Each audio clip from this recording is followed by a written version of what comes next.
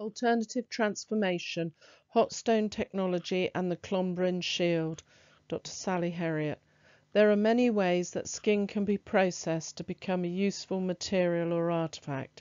Sadly, from a prehistoric perspective, much of this transformation does not impart a permanence, and being organic, skin seldom survives within the archaeological record. Nonetheless, peat bog environments do have the potential to preserve, and one such artefact, the Clonbrin Shield, was recovered from an Irish peat bog in 1909. Many of you may be familiar with discussion and experimentation with hot rocks and the use of Fulacht employed for cooking and heating water to clean fleece and hides. This paper seeks to present a complementary use combining ethnographic investigation and experimental practice to widen the application of hot stone technology and establish an alternative narrative for the production of the Clonbrin Shield. This is the Clonbrin Shield, dated to the Bronze Age and considered to be made from leather. It is approximately 500 mm in diameter and is between 4 to 5 mm thick. It has a central boss surrounded by 3 rings. Between these are sets of button-like detail. The central boss enables a hand to hold the handle. The fixing stitches for this can be seen on the face. It has an additional cap over the boss of 3 to 4 mm thick. Whilst this could be seen as reinforcement, it actually covers a split and so should be seen as a repair. The handle also indicates that the shield may not have had any backing or support, but today it is floppy and requires support. This is George Catlin. He travelled across America in the 1800s, drawing, painting and writing about indigenous people. The painting on the right is titled Smoking the Shield and shows Sioux warriors processing buffalo skin to make war shields. Catlin notes that this war shield is made of the skin of the buffalo neck and hardened with the glue from hooves. He states they stretched and pegged the skin over the hot coals of a fire, where it was allowed to shrink and thicken. It was this evidence from Catlin in 1844 that sparked this particular aspect of my research.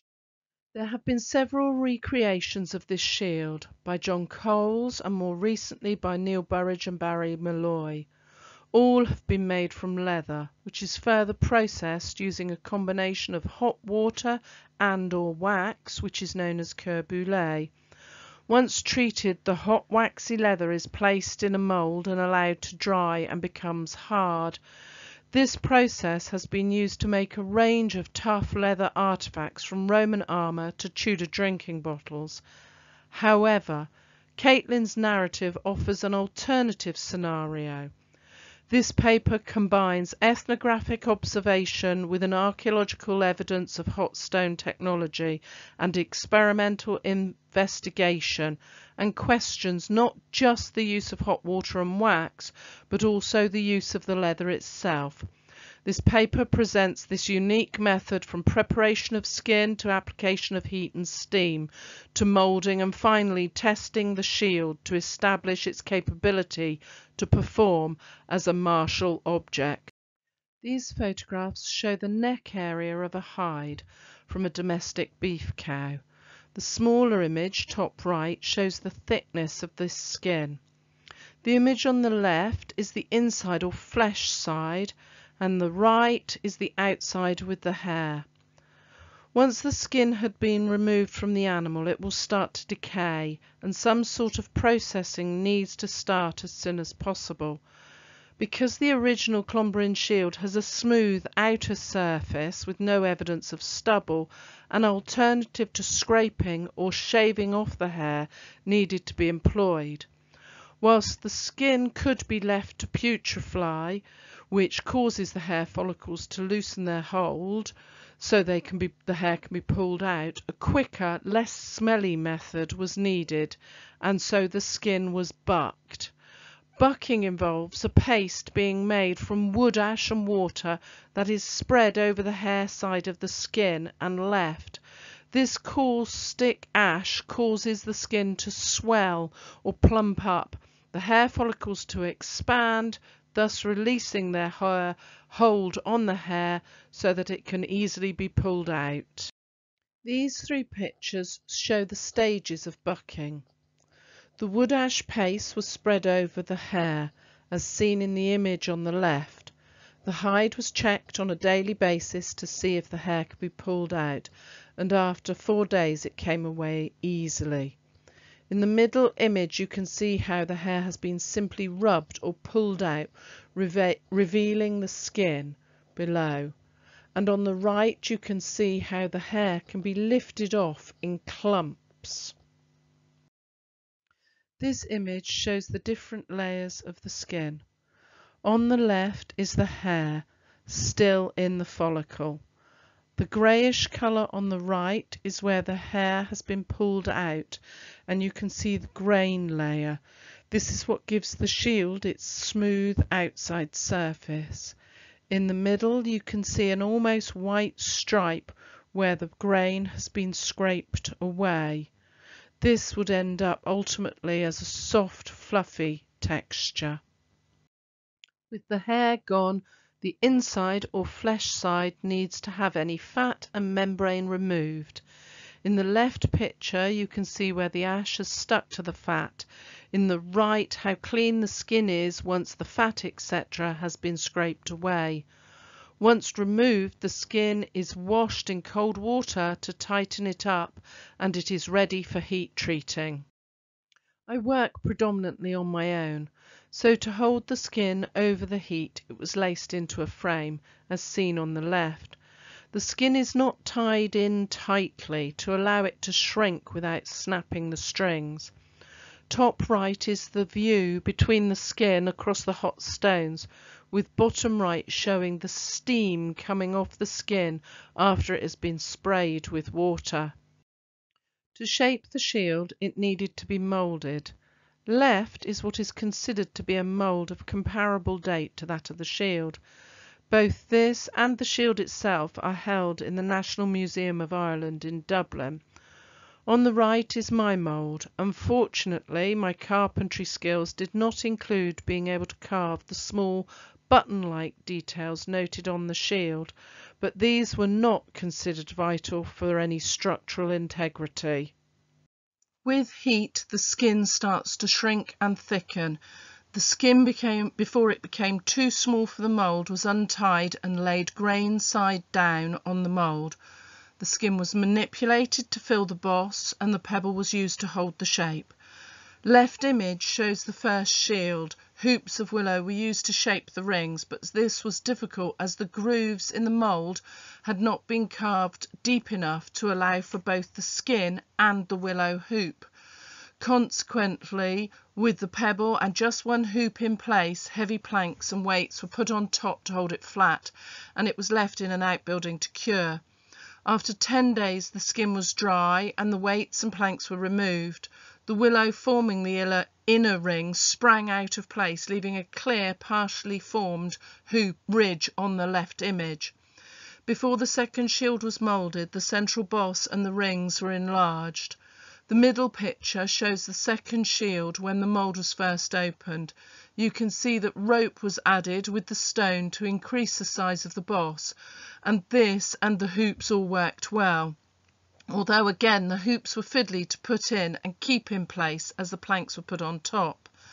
A third shield was attempted, however, due to inclement weather and difficulties with timing, this shield did not heat well, and it became brittle and cracked when moulded. On the right is the fourth and most successful of the shields. Again, the use of the pebble and rope had formed the boss well, and on this shield the rings were also formed using ropes, which again was very successful.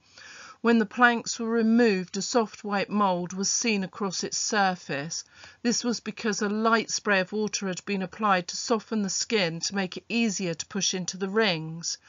This shield was also still a little soft, which was seen as an opportunity to allow holes to be made either side of the boss to allow a cord to hold the handle in place. The previous shields had all come out of the mould far too hard to allow this. This is the fourth shield. On the left you can see the white mould and the imprint left by the rope. Once dry, this mould was simply scraped off. On the right you can see the outside of the boss with the ridges in the background.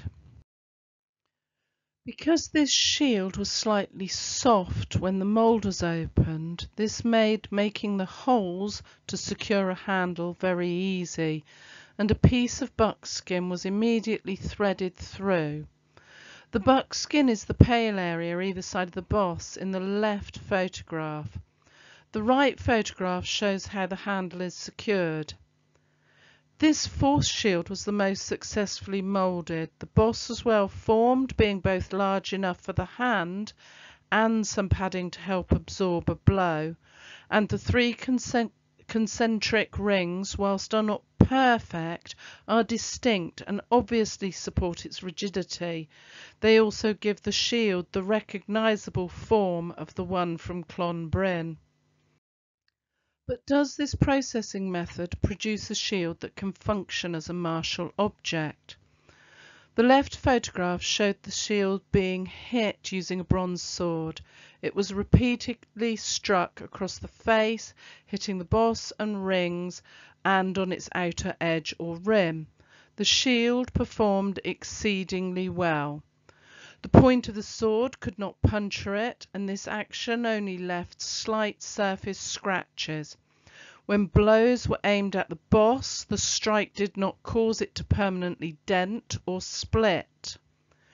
In the middle photograph, slight damage can be seen when the shield was hit on its edge or rim as a series of small notches or nicks.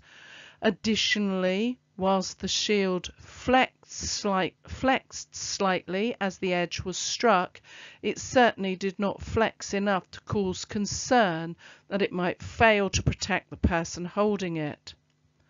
Importantly, the shield did not bend or crumple back onto the arm of the person holding it when hit. Rather, it absorbed the blows. The photograph on the right shows the shield held up in an upright position. As you can see that although it is not completely flat, it is rigid and does not require any further backing or support.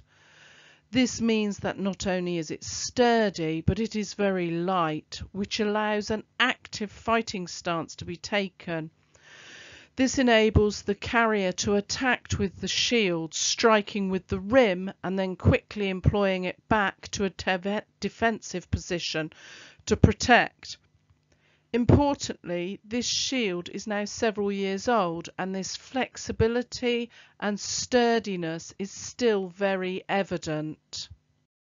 In addition to the experimental reconstruction presented here, my research has also involved the deposition of differently processed animal skin into a peat bog environment, results from which have demonstrated that leather and rawhide shrink in a similar manner, as can be seen in the graph. This demonstrates the potential for rawhide to be mistaken for leather. When this is combined with the understanding that heat-treated method is certainly capable of making a shield quickly and without additional ingredients, and that the shield has all the attributes required of a practical martial object in that it's light, robust, flexible and durable, then these results certainly query the use of hot water and or beeswax as the hardening method considered both for the original Clonbrin shield and the ensuing reconstructions. It also calls into question the labelling of many skin-based artefacts recovered from peat bogs as being made of leather.